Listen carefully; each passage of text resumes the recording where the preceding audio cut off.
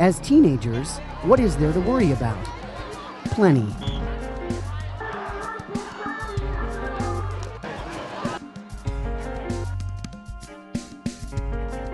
I have a lot of friends that are worried about terrorism and violence. Peer pressure, drugs, alcohol. I think there's more competition nowadays to go to like the best college, to make the best SAT score, since like everybody's trying to be the best. I've been running from practice to practice, and schoolwork and sleep and everything, so it's a lot of pressure out there. I expect myself to do well. And then my parents know that I'm smart, so they expect me to do well too. Everybody expects something of you, and it's hard to live up to everybody else's standards. You want to be like better than everybody else, or I know I do. I want to be like on top of the pile. Sometimes I feel like I have so much stress on me, and at this age I should be like enjoying myself, but sometimes I don't feel like I'm enjoying life as I should be. Actually, what's happening with these kids is that they don't think they're good enough. And somehow or another, they think if I can just get it right, have all A's, all hundreds, I will be okay. Many teens push themselves too hard, and then there's pressure from parents and teachers. There's a lot of competition out there, and there's a lot of push from adults and parents for children to do more. It's fun to be involved at school, in sports, the play, or band, but it can get to be too much. Parents know that from experience, and they know that sometimes choices have to be made.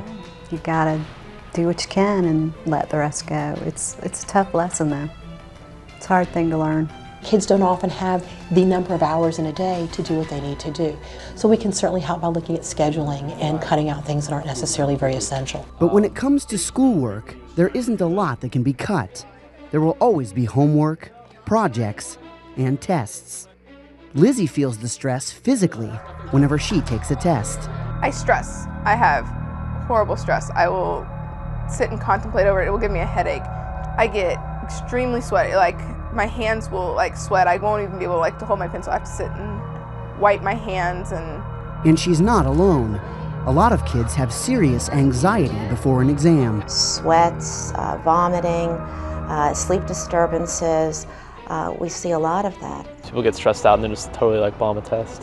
A lot of the time I'll stay up really late and I'll do flashcards and whatever, and then when it comes to the test I just sort of forget. According to one study, a protein called PKC may be responsible for short-term memory loss. Unpredicted stress or unexpected events over which we have no control can activate levels of PKC and cause some of the forgetfulness and the scatteredness that we all feel when we're really stressed. I think it's kind of validating that it's not just, oh, we're crazy and scattered, but there's really a reason why we tend to lose it a bit when we are, or be more forgetful when we're overstressed and overscheduled.